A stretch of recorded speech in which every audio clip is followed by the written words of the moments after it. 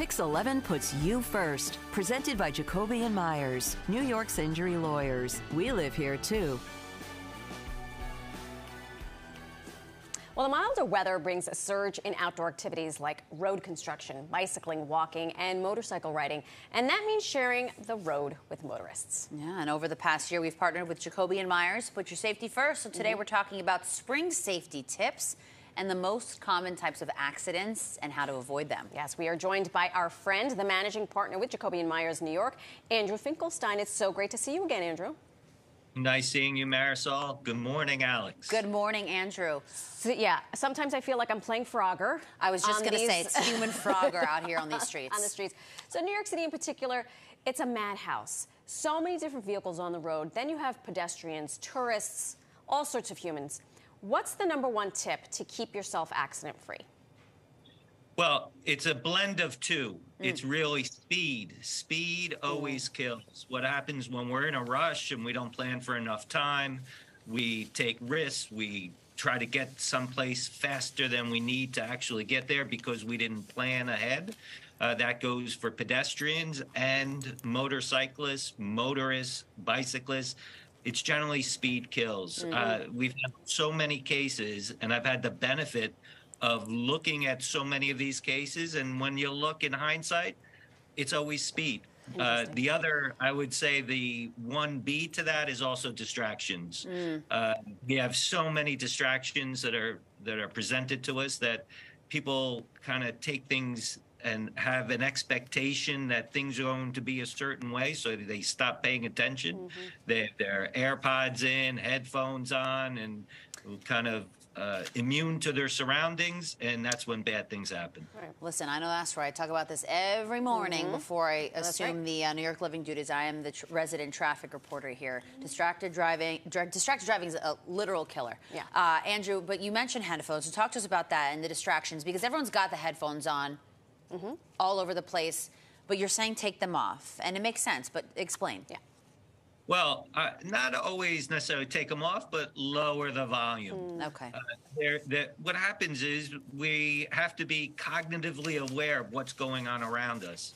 And the more that we put sound into our ears, we're taking sound away from our environment, and you have to listen to what's going on in your environment. So if you have a low volume, that's okay. Yeah. But when it's so loud you can't hear what's going on in your environment, you're really distracted, and you're exposing yourself to dangers. And a lot of times you can't hear the warnings when people are trying to tell you, watch out for some hazard that's about to come upon you. Yeah, sticking with pedestrian safety, Andrew, you just mentioned if you do wear headphones or AirPods, be cognizant of the ambient sound around you. So I always say if I'm running and I have headphones, if I can't hear someone say, "Hey, Marty," then I need to lower them. But what else should we be doing to avoid accidents? Well, stay on the sidewalk. You know, especially when that nice weather comes about, everybody's out walking around, and we sometimes get a little frustrated. Maybe there's some tourists ahead of us walking a little slower than we would as New Yorkers walk. So what do we have to do? Not jump into the road, not step into the bike path, because frankly, that's where the hazards are. That's where really bad things happen. So take your time.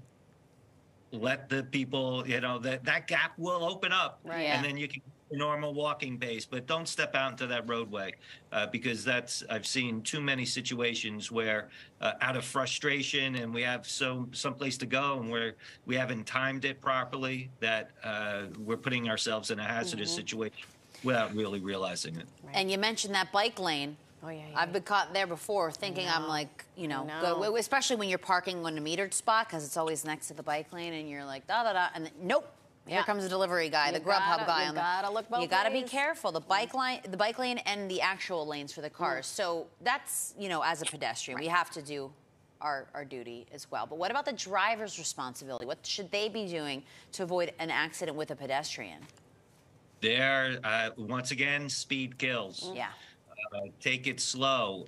The speed limit is 25 miles an hour. That's so right. People lose sight of that. And I've never helped somebody after a tragedy where they said, "Oh, I was going too slow." Right. It's always they were going too fast. Yeah. So and really important as an operator of a 2-ton, 5-ton, 10-ton vehicle against a pedestrian or a bicyclist, you have the obligation to yield the right of way. Right. So make sure you do so. Don't stop in the cross paths. Give people the right of way. If somebody is stopped ahead of you as a vehicle, don't go around them to try and beat the light or something like that. Yeah. Really, it's about being ultra careful because it's ultra hazardous when there are a lot of pedestrians around. That's so very My true. father always said, the best offense is a good defense, when driving. Him and Michael Jordan. Always. Accidents happen. As you mentioned, what is your best advice if you get into an accident on a jammed New York City street or highway? Should you move your car or your bike, or do you leave it and wait for the police to look at it at the scene? Well, it really depends. If somebody is really badly hurt, first thing you do is call 911, right? Get the ambulance there and get the help that you need. Then it is okay to move the vehicle from the actual location, but before you do, everybody has cell phones. Take photos, right? Just take some photos of the actual locations of where they were.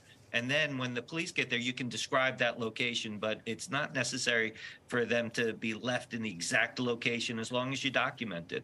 Amen. What you also want to do is, and what often people don't realize is, take photos of the surroundings, but not so close to the vehicle. Step back a little bit so you can see the general totality of the the bigger area. picture. Yeah, get the perspective for sure, where somebody was coming from, where you were coming from.